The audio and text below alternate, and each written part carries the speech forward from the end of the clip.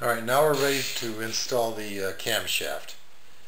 We're going to install it with these two lobes, one of the exhaust and the intake lobes, pointing down. That way it'll be at the end of its compression stroke.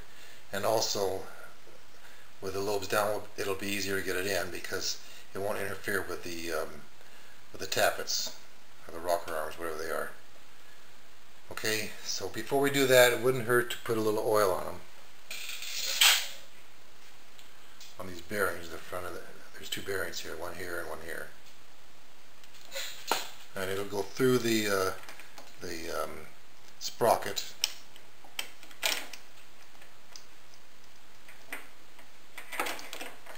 and you can reach around the back and guide it with your finger.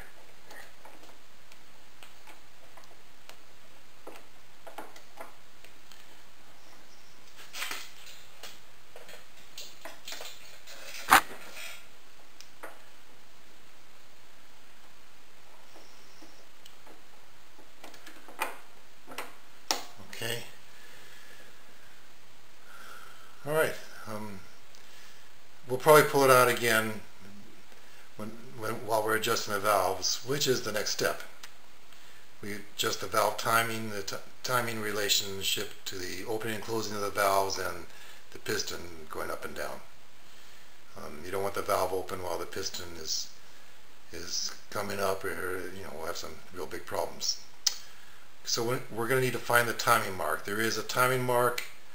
I showed it to you earlier. It was on the cam gear, and it's a little O right next to the hole, the bolt hole. It's between the bolt hole and the sprocket teeth. Right. There's also a timing mark. It's inside in the top of the head. It's like a V-shaped slot.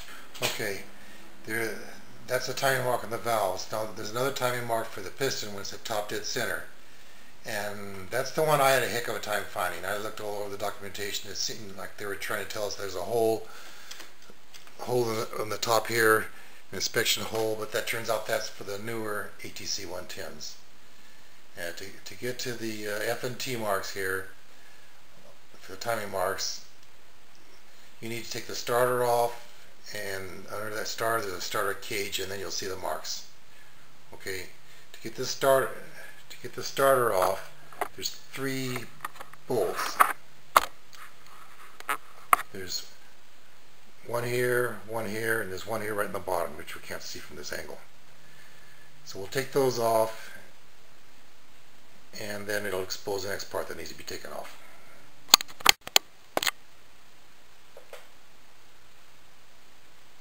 Okay, I've removed the 3 bolts, and now we can take the starter off. It just clears the gear shift lever, so there's no need to take that off.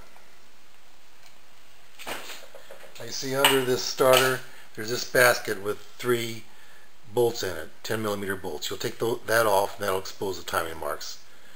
If you need to hold it, there's a 14mm bolt in the middle. You can use that to hold it.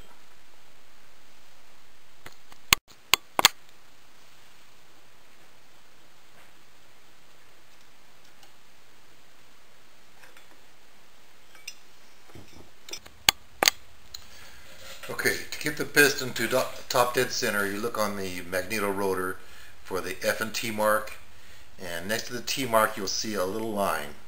So you want to line up that line with this little tiny line in the on the stator, and the engine will be at top dead center at this point.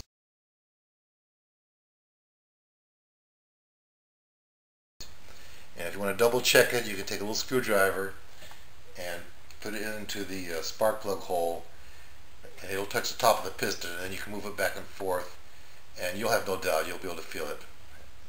So that'll be a double check. You're at top dead center. Okay.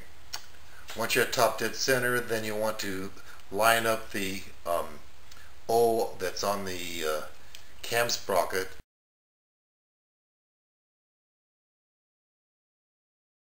with a little V-shaped notch that's inside the circle here at the top of the head.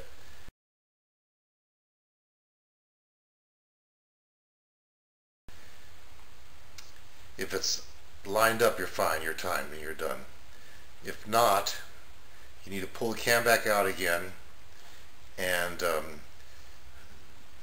rotate the cam chain one direction or another, for as many teeth as you need to move it, and then put it back together again and recheck. Once you have that done, you can tighten up the two bolts in here, tighten them up, and torque them down. The torque is 7 to 9 foot-pounds.